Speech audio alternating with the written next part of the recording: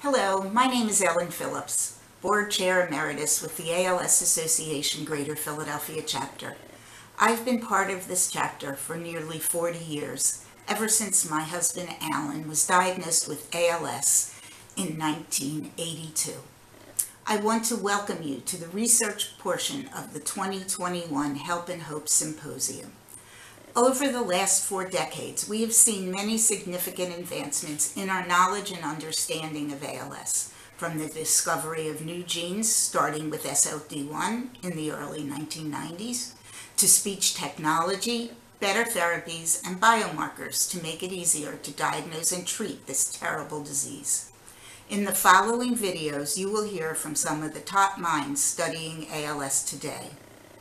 These 3 people are instrumental to ALS research. They are also great friends of our chapter. You will hear from Lucy I. Bruin, PhD, MBA, Therapeutic Area Lead, NIBR, BMD, Novartis. Lucy will be discussing the current therapeutic landscape for ALS.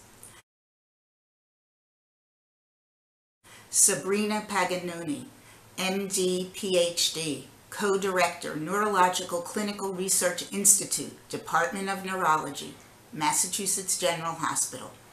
Dr. Paganoni will talk about her exciting work with the very promising Healy platform trials and the potential of AMX0035, Amylex, as a treatment option for ALS.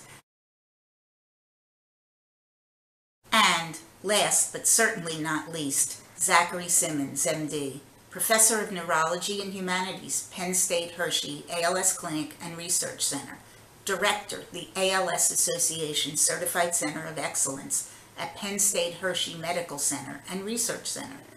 Dr. Simmons has been integrally involved with our chapter for over 25 years, and he will share his perspective on how people with ALS will benefit from advances in telemedicine, which has been so vital during this COVID-19 pandemic.